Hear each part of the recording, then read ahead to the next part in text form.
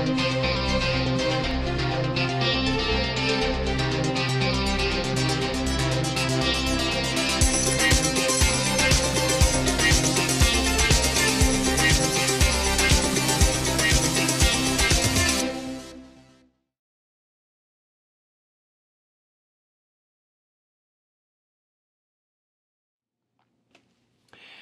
everybody, welcome to Wine World TV, the best wine show anywhere. I'm your host, Mark Fusco.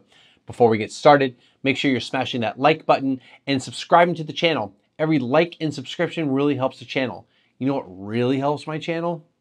Check it out. Tell all your friends about it. That's what you do. Tell them all about the best wine show anywhere. All right, so welcome to my series of reviews of wines from Domaine Bousquet. I've reviewed several of their wines over the past few years. If this is your first time seeing any of my reviews of their wines, please check out the first video of the series about the Sauvignon Blanc. I covered the background of the winery and the region in that video. Let's get into the stats of this wine, all right? The 2020 Domaine Bousquet Gaia Pinot Noir Rosé. Suggested retail price is $20. It's from the Gualtieri Valley in Tupungato in Uco Valley in Mendoza, Argentina. 100% Pinot Noir, certified organic vineyard, made with organic grapes. Hand harvested, elevation is 1,200 meters or 3,900 feet. The soil is gravel and sand. It is aged in French oak for 6 to 8 months. Alcohol is 13.1%. Total acidity is 6 grams per liter. The pH is 3.43. The residual sugar is 1.29 grams per liter. Let's get into this wine. Alrighty. So I'm excited because every other wine I've done tonight, and this is the last one I'm doing in this session, has been white wine. So I get to do a little rosé. And guess what? The Corvin lasted the entire time. So quick on the Corvin, each capsule should last you approximately 15 glasses of wine. Now, when I do these samples, I mean, I'm doing about 2 to 3 ounce pour. So, you know, I should get a lot of pours out of that. But the reality is, you know, I'm doing a lot of on this. So I would not have been surprised, even though I was pretty sure I started with a full or a mostly full canister. I would not have been surprised if it had, I would have ran out of gas. So I had made sure I had like one more thing here. Anyway, so this is the last of, how many wines did I do? 1, 2, 3, 4, 5, 6, 7, 8, 9, 10. This is wine number 11 tonight. So long session. I don't usually do 10 plus in one sitting. I usually do around 6 or 8 in one sitting, but it was the whites first and then the rosé, and then I have all the reds, which is 2, 4, 6, 8, 9 reds to do, and I'll probably do that tomorrow night. So I have 20 wines, plus I have all my specials I do, plus I had a bunch of stuff I recorded, I have yet to record. So I have content into 2022. So color. Anyway, so we have this like kind of a medium-ish, copperish salmon color for the rosé, which is weird because I've been saying things like yellow and green and straw for like 3 hours. So yeah, so we have like a little bit of copperish color going on here and salmon. So typical, you know, rosé colors. So aromatically, it's about medium, almost medium minus really. Stick my nose really far in here. So I'm finally getting some red fruit for once out of, you know, all the wines. It's all been like, you know, non-red fruit. But it isn't a huge amount. It's like a little bit of raspberry, a little bit of strawberry. I usually expect watermelon out of a rosé, but I don't get really any watermelon. The Pinot Noir Rosé doesn't always have watermelon, if I remember correctly. It's a little savory on the nose. There's a little bit of actually earth and not quite funk, but a little bit of non-fruit characteristics. I want to say there's some type of maybe herbaceousness to it. A little potting soil, dried flowers.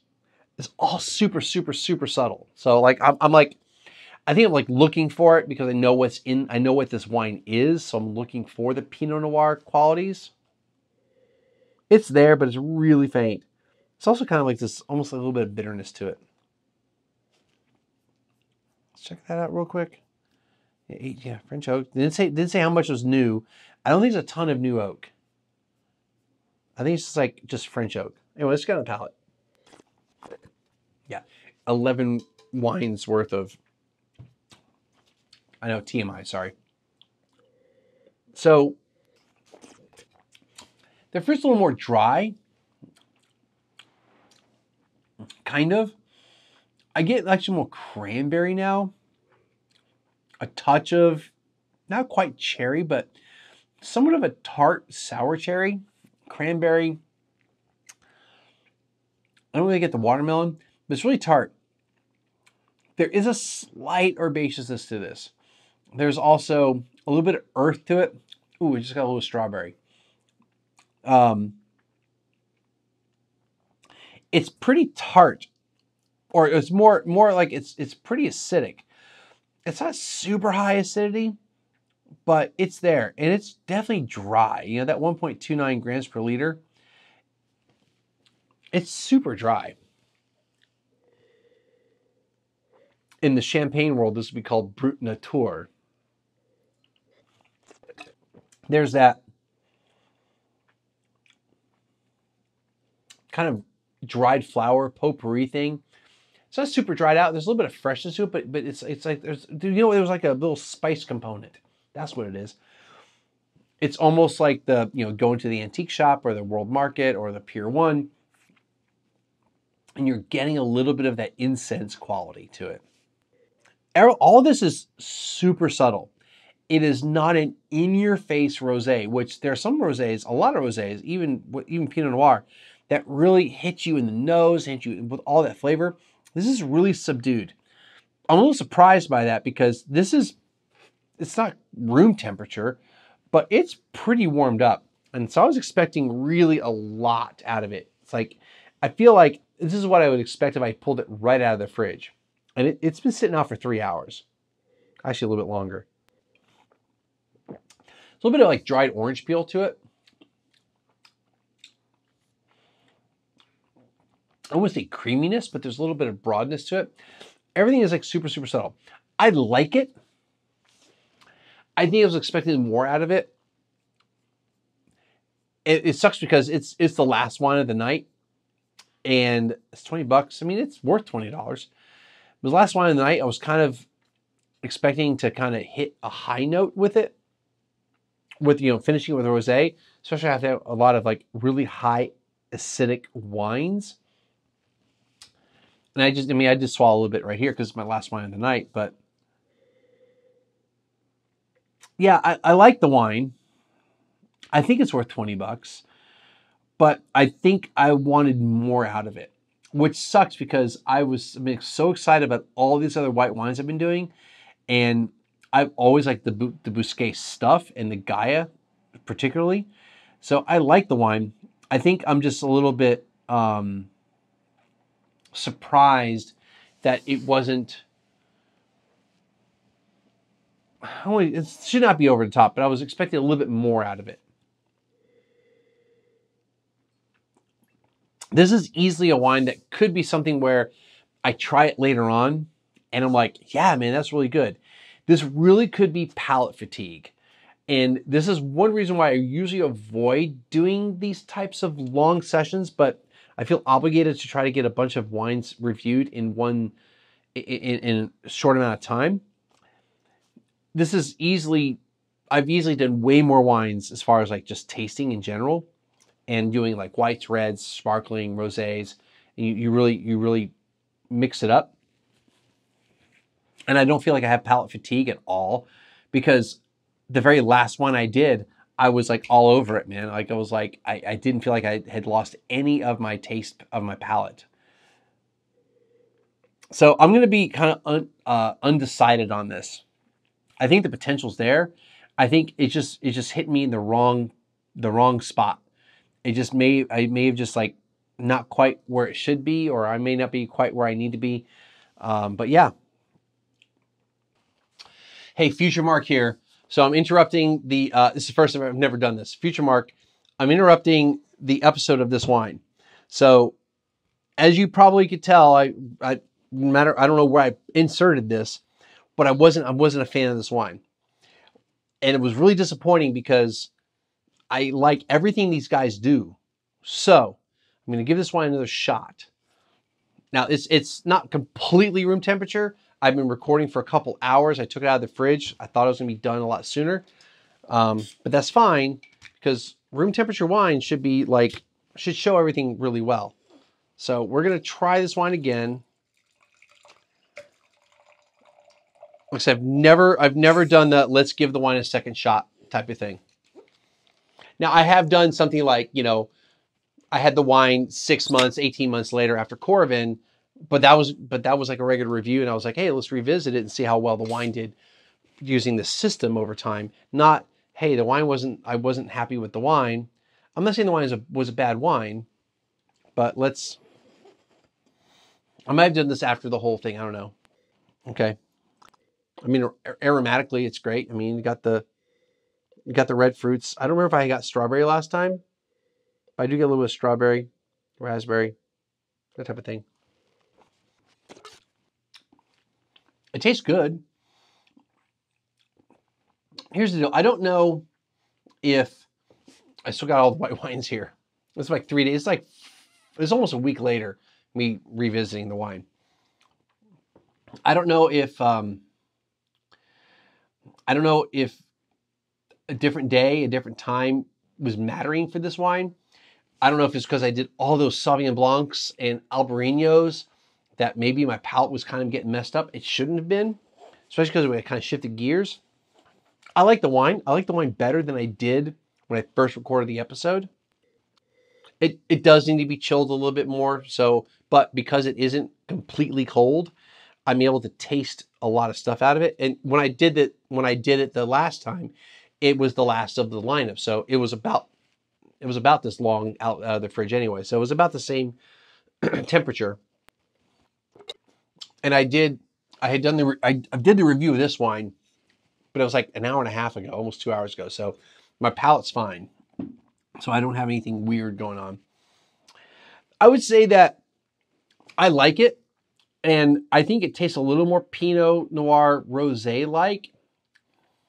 It doesn't have the usual Provence, grouping of grapes, that Mourvedre, Cinsault, maybe a little Syrah, Grenache, that type of stuff. I like it.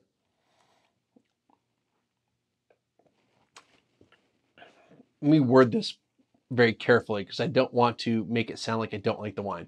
I like the wine. I think I've had rosés that I like better, but I think this is a quality wine. I think it's priced appropriately. I think it's good value. I think I will definitely enjoy this wine. Like, I'm not going to be like, oh, I'm going to drink it just to drink it. No, I'm going to enjoy this wine. So it needs to be chilled a little bit better, and not better, a little bit more. It'll make it a little bit better. It'll be a better tasting wine. But I could drink this wine room temperature, or not quite room temperature. It's pretty close though. Like, with a good food pairing, I think this wine will start shining. All right. I don't know where I'm coming back to the other show. So I don't know what else is going to be said after I cut away from this, but the wine's a good wine. At the time, I was kind of giving it like, I don't know, type of thing. So I'll send you back to the rest of the show. Get the wine if you like Pinot Noir Rosé, especially from Argentina. Come on, man. Like, nobody has that. Well, okay, maybe people have it. But yeah, check it out. I'll recommend it mainly because it's Bousquet. And I've had a ton of their wines. I've never been disappointed that I can remember. And I'm not disappointed by it, but I was like, it was a little bit better or different, a little bit more. Yeah. Anyway, that's gonna do it for today's show. Listen, I definitely want to thank Kate and Jane over at Creative Palate. They've been supplying these wines and a lot of wines for me and have been super supportive of the show. So this is why it's always difficult to be kind of like, the wine wasn't hitting, wasn't quite gelling with me. I wasn't feeling the wine. But they know I will say my honest opinion of a wine. I'm not afraid to do it. I've had wines that were like, you know, that $6 to $8 range to like $100 from them. They've given me a wide range of wines, and I'm going off script on this because I'm trying to justify all this, but they've been super supportive, and I like the fact that they're not worried about if I don't like the wine. Because here's the thing. I'm here to give you my honest opinion of the wine. I get free samples from them, and I get a lot of free samples. I mean, not as many as some other people, but I do get a lot of free samples throughout the year. So there is a pressure. There is an expectation sometimes that you're going to give a really good review of a wine. If you've been watching my show for the last 10, 11, 12 years, you know that I will tell you whether I like the wine or not. And I'll also tell you whether I think the wine is well made. I may not like the wine, but I think the wine is well made. Or I may think the wine's horribly made. Usually I don't like the wine that's bad, poorly made. I think the wine's well made. I just think maybe it's just not connecting with me. I may not be, for some reason, which is weird because I do like Pinot Noir Rosés a lot, especially compared to the traditional Provence Rosés. But for some reason, it's just not connecting with me today. I think it's well made. You should buy it if you like Pinot Noir Rosés. It's kind of hard for me to say that with a straight face that you should buy it, but I don't particularly care for it. But I think it's well made. Anyway, you know what? Like I said, it's going to do it for the show. If you like what I'm doing here, hit the like button, subscribe, tell your friends. Until next time, check it out. Have some Pinot Noir Rosé from Argentina.